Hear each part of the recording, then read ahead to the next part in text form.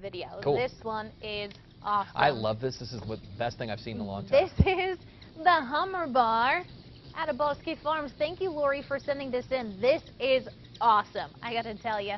Look, it's been just so crazy. Lucky to see one hummingbird. It's so crazy to see that many in one place, you know? It's so neat. I've never even seen a hummingbird feeder like that, but I want one.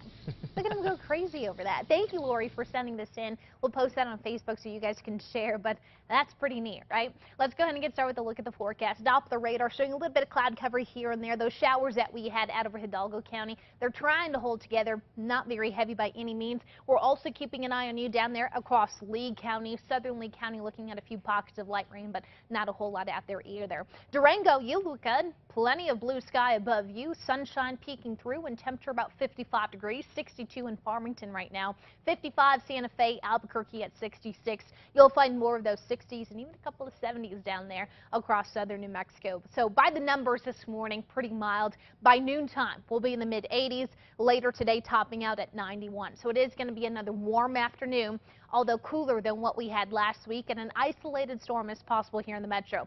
I'll tell you, mountain areas have a much better chance of squeezing out those spotty showers and thunderstorms today out across northern New Mexico, stretching down towards the Gila Mountains as well. A couple of isolated storms still possible further off to the east, but we're not expecting as many storms today compared to what we had over the weekend. Things do start to ramp back up, though, as we get into Tuesday and more so on Wednesday. You'll notice more of the showers lining the northern state line. We've got a disturbance to our south that will help get southern New Mexico in on some of those spotty showers and storms. So the good news is our temperatures will pretty much stay in check near seasonal average for this time of year, but the rain chances look good this week.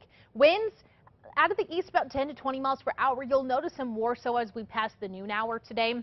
And of course, as these storms develop too, those will likely kick out some winds in and around where those storms develop. But here's that small disturbance I'm talking about. As we transition into tomorrow, Four Corners area will be favored, stretching out over the northern mountains here. And we're starting to get more of that monsoonal flow set up as we get towards midweek and more so Thursday into Friday. So the storm chances continue, especially for those of you in and around the higher terrain off to the west. You look to be favored this week. We'll go spot storms here in Metro both Tuesday, Wednesday before we bump that up to scattered Thursday, Friday. Severe threat low for today across the entire state. Most of those stronger storms will fire out across northeastern Colorado, parts of Kansas and Nebraska too. That will pretty much be the same area and around that area as we get into tomorrow, a little bit further up to the north of Nebraska and parts of South Dakota, but you can see it's getting farther away from us here in New Mexico. So the good news is not a whole lot of severe storms expected, just some rain, a little bit of gusty winds and lightning, but we'll take the rain and the cooler temps for sure. Southern Colorado looking at a partly cloudy sky with temps in the upper 80s in Pagosa Springs, 90s in Cortez and Durango. Rain chances only looking better as we head further into the work week. Northwest, mostly sunny with a few spot storms today and high temps in the upper 80s to mid 90s. Cooler temperatures fill in towards midweek. Southwest, spotty to scattered storms and high temps in the mid 80s in Quemado. The rest of us in the upper 80s to low 90s.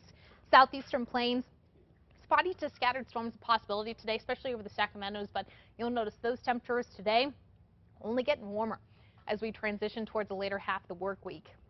We'll take you into the northeastern plains where we have a mix of sun and clouds. A few spot storms rolling off the higher terrain possible. High temps widespread 80s for most areas, a little cooler in Mora at 78.